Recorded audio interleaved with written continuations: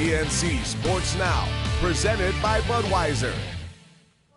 Hey, finally Friday. We made it together. Another PNC Sports Now. Right now, I'm Blake Watson. Recap of Game 1 in the NBA Finals. Up first, though, Twins in Beantown trying to salvage a split with the Red Sox. We go to Game 2 of the doubleheader. We pick things up, top of the second, no score. Chris Herman, he's up to bat here. Got a piece of that deep to left field. It's lifted. It'll bounce right off the green monster there. Eddie Rosario, he was on base. He's chopping. He's hurrying. He's going to score. Twins take a 1-0 lead, and that's all the run support that rookie hurler Trevor May would need. Striking out Mike Napoli, swinging. He also gets Pablo Sandoval with some high heat swinging, and then Napoli again. This time caught looking. May sat down the last 13 batters he faced. 9 Ks over 7 innings. Twins, they win it 2-0.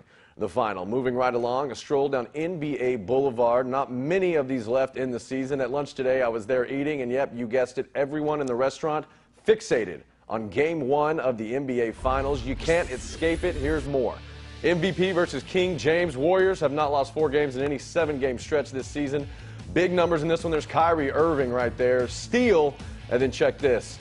Bucket. Nice finish, young man. He's been bothered by injuries this postseason. Tendonitis in his for about a month. Coming back looking solid. Closing minutes of the quarter. Cavs up 8. That's Matthew Dellavedova. He finds Bron. They sink it. Curry running baseline there. Finds Draymond Green back to Curry. Then Curry with the steal.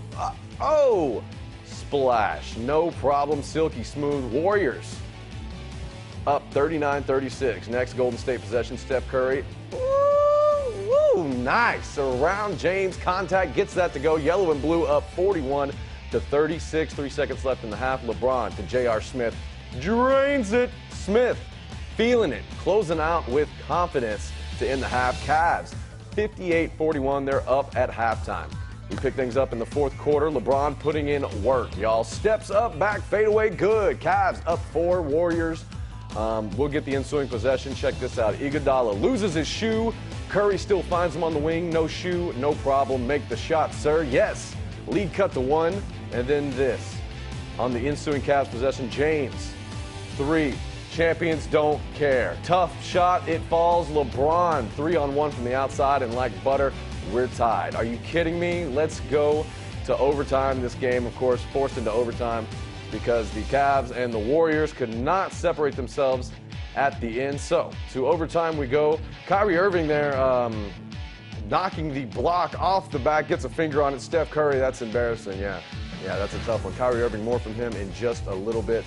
The Warriors actually outscored the Cavs 10-8 in overtime. But a scary moment for the Cleveland Cavaliers as Kyrie Irving did lose his footing, and he was helped off the court. He couldn't even walk 12 feet. And the Warriors, they hang on to win Game 1, no problem. 108-100 the final. No word yet, like I said, on whether Kyrie Irving going down there in a scary way, if he is going to be available for Game 2. That about wraps up our stroll down NBA Boulevard. It'll also wrap up the week here on PNC Sports Now for me. Have a great weekend. Don't forget, I'll see you down south, right? Mango Festival this weekend, my favorite time of the year. So if you see me down there, say hello. Until then, I'll see you at the game.